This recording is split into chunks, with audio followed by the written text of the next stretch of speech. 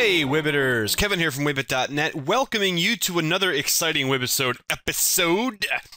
That was terrible. I'm your host, Kevin from Wibbit.net, and what we're going to do in this Wibisode is a very brief overview of some ways that we can use Open Graph to display an article in a social networking website such as Facebook. What I want to do is first kind of show you what the end goal is, and then show how we can work into it. Now, Open Graph is basically a tagging mechanism, if you will, where if you just go to ogp.me, you can see some very simple stuff about how Open Graph works and how the meta elements work for embedding in social sites. So you can look at this on your own time. But there is some very interesting stuff here, and it can get simple and it can get complicated. But in any event, what I'm going to do is show you how you can format an article similar to this post that we have here on our Wibbit Facebook page. So we just have this URL that was posted. We have a nice big image here with the title and the description down here, and then when you click on this, it will launch this post. So what I did was I built a very simple web page here, and there's really nothing to it. I just have a simple, pretend like it's 1995, right? I mean, as far as how this looks. But what this is supposed to mimic is this top part is the navigation bar of my website, and this link that we're on is an article that has an image, it has a title, it has some paragraphs, and some data. So what I want to do is take this, and I want to be able to take this URL and post it on a social networking site like Facebook and have it look something like this. So this is a Facebook profile that I have. I don't really use this profile. This is not my personal one, but this is one that I do use for Wibbit purposes. And what I want to do is I want to post this article here. I'm not going to actually like submit it, but I'm going to let it render itself. So let me just copy this URL and paste it here. And let's see how Facebook pulls this out. Now, Facebook pulls out, it does pull out the title of the web page, and it does pull out the description in the meta tag. So let me actually pull up the source code to this web page, and let's take a look at this. So we have the title of the web page here, the web page description, and the meta tag that says this is a test web page for a Wibbit.net video tutorial, and all that I have is a very simple nav tag with a table inside. Again, like I said, this is pretend like it's 1995 with my logo here, and then some links here to a couple of different navigation points. My article down here that has an image, the title of my article, and then a couple of paragraphs that belong to my article. So you can see that Facebook is pulling out information that's up here, and it's not pulling out any information about my article here. Now, a web page can be complicated, right? I mean, you could have a big main page that has embedded data inside of it, and you know, you have a navigation bar, all kinds of stuff, you know, that you want to provide to your users. But if you want to post this article and you want it to be linked to your main web page where the article exists, you can use Open Graph to do that. So you saw what this looked like. Let me pull the Facebook post back up.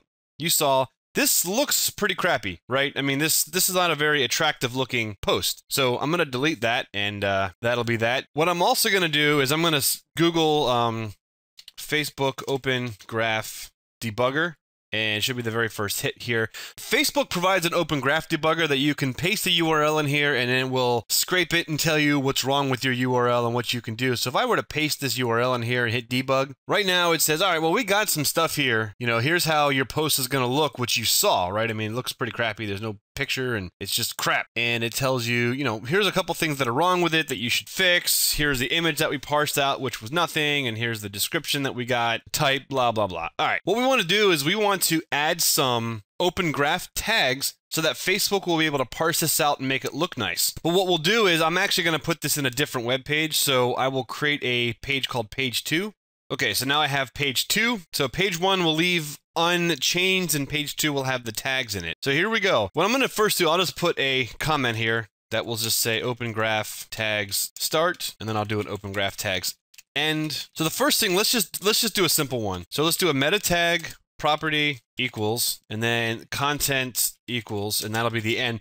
So let's do OG : type, and let's make this article. Okay, so I'll save that, and let me run to the Facebook debugger real quick, and I will change this from page 1 to page 2 and scrape it again. So there's not much changed, except for at least Facebook says, hey, cool, at least we have an article here. Wonderful. So let's keep moving down this path.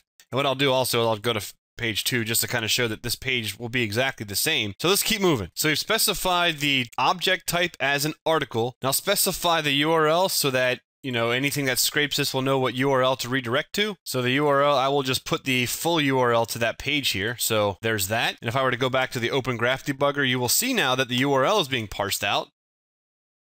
So we'll do a fresh scrape. And let's see here. The URL, cool. So we have the URL. Fantastic.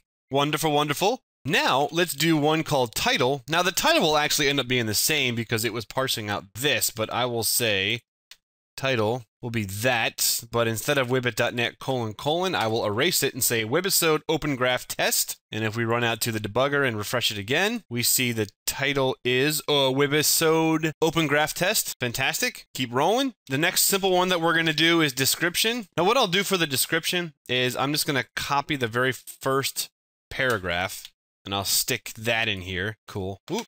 Let's see, I can make this prettier if I just knock this down right here. There we go. All right. Now, instead of refreshing it over and over again, let me then add an image. And I typically like to, when I put images for articles or that kind of thing inside of Open Graph tags, I like to make it as big as I can. So this one, as you can see, we have this set at 558 by 270.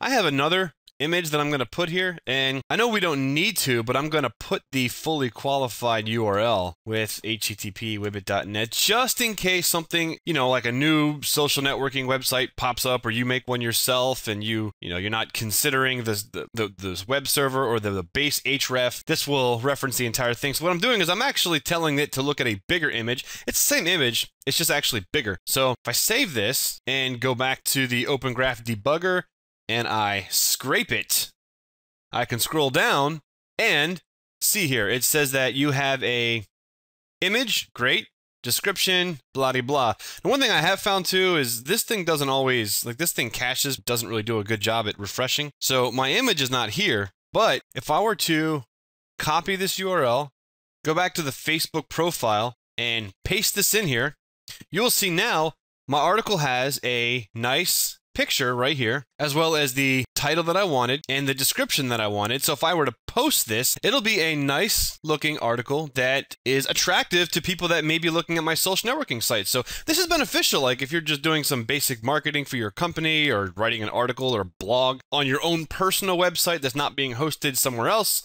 So Open Graph is a really cool and very simple way that you can add some very simple tags into your HTML code to make your content more attractive in social networking websites. Thank you very much. See you guys in the next webisode.